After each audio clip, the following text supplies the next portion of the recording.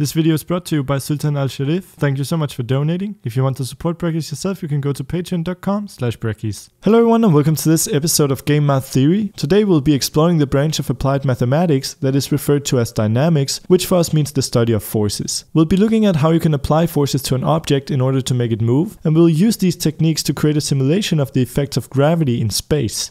So what's a force? Forces can be described as a push or a pull on an object. Let's say we have a friend called Tom. Tom is standing on a railroad track and in front of him is a cart. As Tom begins to push the cart, he's applying a force which makes the cart move forwards. How far the cart moves is determined by how hard Tom pushes, meaning the magnitude of the force, and at the same time by how heavy the cart is, meaning the mass of the cart. But how do we describe this mathematically? Well, luckily, we aren't the first ones to ask that question. In fact, it was already in the middle of the 1600s that a clever Englishman started to wonder about it. The name of the curious guy was Isaac Newton, and in 1686 he presented his 3 laws of motion. The answer lies within the second law. It states that acceleration, which is a change in velocity, is produced when a force acts on a mass. The greater the mass of the object, the greater the amount of force needed to accelerate it. Or as he simply put it, acceleration equals force over mass. So let's say that Tom pushes the cart with a force of 400 N. The N here stands for Newton and is the standard measurement for force. Let's also imagine that the cart has a mass of 50 kilos. The resulting acceleration of the cart, not counting any friction from the wheels, would then be 400 N divided by 50 kilos, which, after a bit of trickery with the units, gives 8 meters per second squared. It can be hard to visualize what an effect such an acceleration has on the cart, so let's instead figure out the speed of the cart and how far it has moved after a certain amount of seconds. If Tom keeps pushing the cart with the same force, it will slowly increase in speed. We say that velocity equals acceleration multiplied with time. So after pushing the cart for 1 second,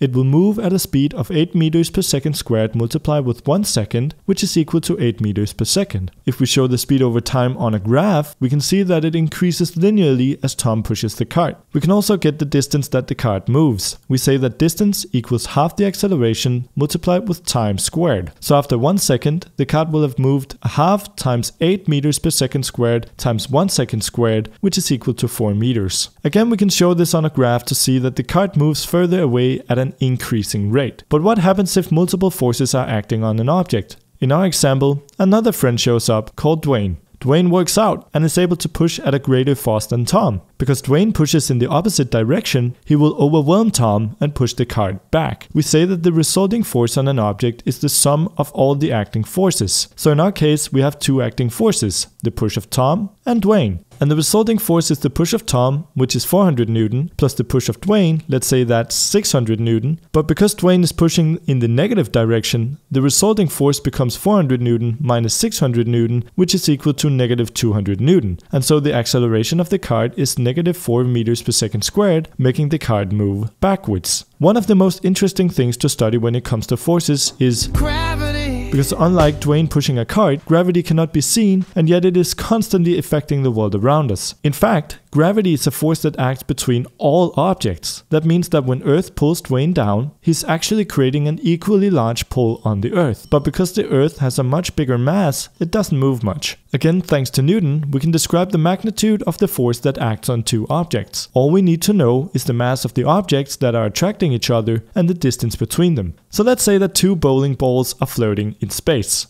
That's probably the weirdest thing I've said today. I mean, what are they even doing there? Are the space monkeys bowling? Let's say that the mass of the first ball is 1 kilo and the mass of the second ball is 2 kilos, and there's exactly 1 meter between the center of each ball. We can then calculate the force that we should apply to each object as the mass of the first ball multiplied with the mass of the second ball divided by the distance squared. We also need to multiply with the gravitational constant, which is basically just a very small number that helps sort out the units. So if we calculate this out, we can see that our 2 bowling balls will attract each other with a force of 1.33 multiplied with 10 to the power of negative 10 newtons. This might seem as an extraordinarily small number, and it definitely is, but remember that it will drastically increase as the objects move closer to each other. And try to imagine just how large this number gets when the objects are as heavy as moons or planets. So how do we use this information to simulate the effects of gravity acting on several objects in space? Well, we simply keep a list of all the objects in the scene. Then each frame, we loop through the list, and for each object we will apply a force to all other objects and calculate the magnitude of each force using the formula. We can then use our knowledge from earlier to move each object according to the forces acting on it, and the result should look something like this. If you want to play around with it yourself, there will be a link to the source code in the description. That's pretty much all I have to show for this video. If you're interested in learning more about dynamics, there's a link for that in the description as well. I hope you enjoyed this episode of Game Math Theory. Let me know what you want to see next. If you want to support the series, you can do so on my Patreon page. Thanks for watching, and I will see you in the next video. Thanks to all of the awesome Patreon supporters who donated in October, and a special thanks to Sultan Al-Sharif, Faisal Marifai, and James Kelhoun. Become a supporter at patreon.com/Brackeys.